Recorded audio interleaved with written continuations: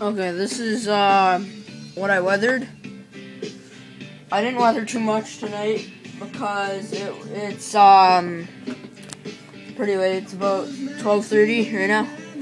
I have a set of 8 of these Conrail cars, 2 cabooses, 2 Conrail engines. One's an SD38, one's an and I'm pretty sure one's an SD38 or an SD40-2. No clue, but the SD40-2 isn't very good. It doesn't run. But let's look at what well, first I got the pastels from Michael. $20 right now, pretty good deal. They work pretty well. First I made it look like they were pretty much dusted with coal. All the coal dust all over them. Just being used, pretty much. How I did it was, I'd take the pastel. I'd go like that. I can't do it, well, here you go, 2 hands. Just go like that. Put the pastel back.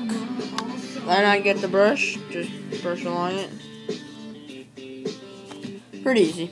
Good technique. I did that to 3 of them. I'll make another video when I do the last 5. These ones don't have metal wheels, they have KDs, but next I weathered the CP Rail boxcar. Its number is, well, it was originally 2021-5. I changed it to 2021. So what I pretty much did is I got the white pastel right there, and then I just